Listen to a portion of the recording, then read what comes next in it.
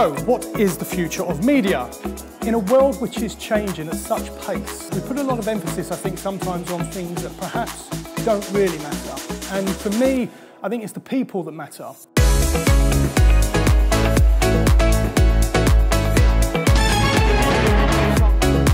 We're not close to having kind of buy-in to a universal metric, so once again the advantage for me is, well, get the metrics that work for you, get something that you believe in.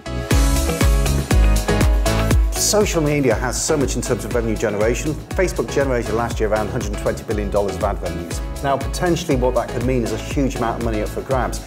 My message to the broadcasters would be is that actually there is a big opportunity for you to take some of that money. We do see media as fuel for growth, so we will continue to invest, same as we've done in every recession.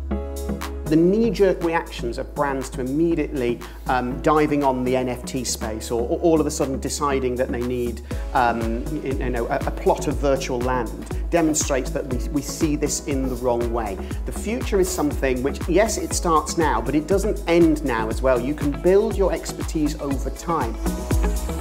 You've got to be here. The most important thing is to be educated on what's happening in the industry. We have to come together, share the thoughts, and speak to each other and see what other things we can help each other with.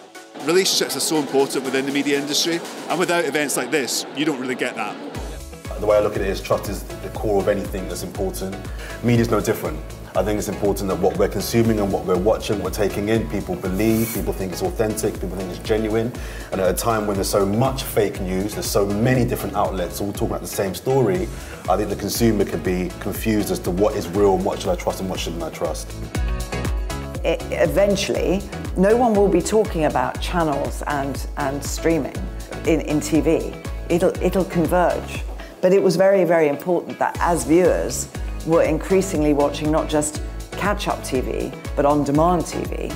That was a way we had to move. That there needs to be a renaissance in media planning, and actually holistic media planning rather than deep vertical media understanding. The media and brands really created that buzz that then give us that kind of extra life and extra energy when we went out onto the pitch. 3 words, I would describe this event as connected, Stimulating, constructive, insightful, Innovative. My story hopefully can show young people, older people, that you might not be the best in the room, but if you're willing to work the hardest, then anything is possible.